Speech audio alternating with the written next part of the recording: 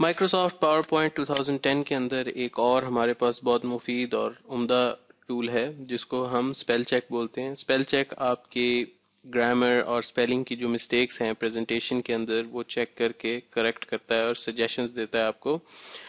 اس کو ایکسیس کرنے کے لیے سب سے پہلے آپ ریبن میں ریویو پر کلک کیجئے اور اسپیلنگ پر کلک کیجئے. جیسے ہی آپ اسپیلنگ پر کلک کریں گے آپ کے سامنے ایک ڈائلاگ باکس کھلا ہوا آ جائے گا. اس کے اندر لکھا ہوگا کہ ڈکشنری کے اندر کیا کیا ورڈز موجود ہیں. آپ کے پاس آپشن ہوگی اگنور، اگنور آل، ایڈ، سجیسٹ، چینج، کلوز. مثال کے طور پر یہ کسی کا نام ہے اور یہ ڈکشنری میں نہیں کرتا ایگزسٹ، تو آپ یا ایڈ کر سکتے ہیں اس نام کو یا اگنور کر سکتے ہیں کہ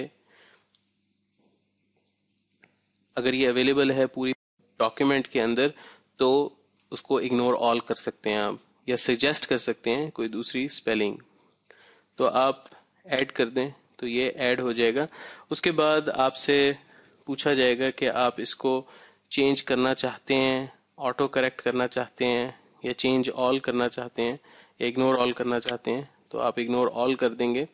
اس کے بعد جب آپ ختم کر لیں گے اسپیلنگ چیک کو تو مائکروسافٹ پاور پوائنٹ بتائے گا آپ کو the spelling check is complete. اس کے بعد آپ اوکے دبائیں. اس کا مطلب یہ ہے کہ آپ کی پریزنٹیشن کا سارا اسپیلنگ جو ہے وہ چیک ہو گیا ہے. اور